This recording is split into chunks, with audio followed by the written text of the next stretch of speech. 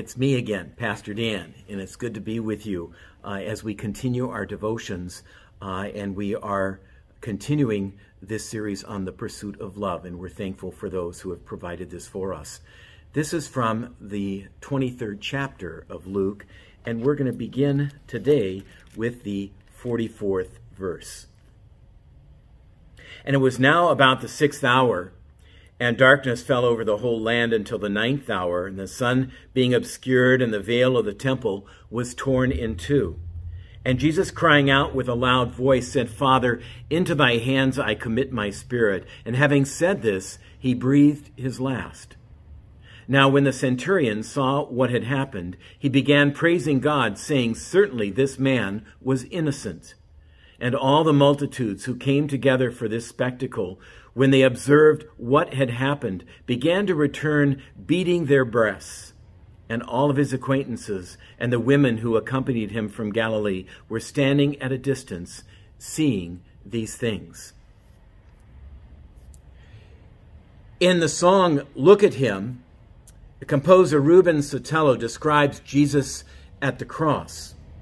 He invites us to look at Jesus and be quiet, because there's really nothing to say before the type of love Jesus demonstrated at the cross. By faith, we can imagine the scene described in the Gospels. We can imagine the cross and the blood and the nails and the pain. And when Jesus breathed his last, those who came to see the crucifixion went into deep sorrow. Others stood at a distance watching.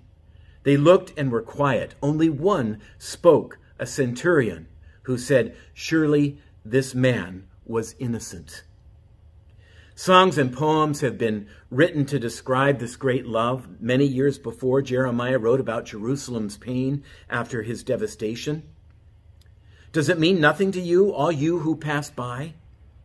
He was asked people to look and see. He thought there was no greater suffering than Jerusalem's.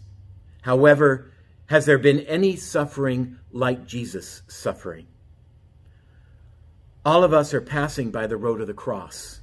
Will we look and will we see him in love? This Easter, as we continue this road on the Lenten season to the cross, when words and poems aren't enough to express our gratitude and describe God's love for us, even in the midst of all that we are dealing with as a community right now, we need to take a moment to ponder Jesus' death. And in the quietness of the hearts, may we whisper to him our deepest devotion today. And so the questions for you today: how do you express your gratitude to Jesus for all that he has done for you? And who in your life needs to hear the message of the cross? Pray with me.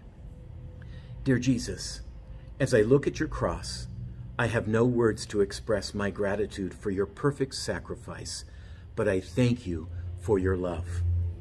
Amen.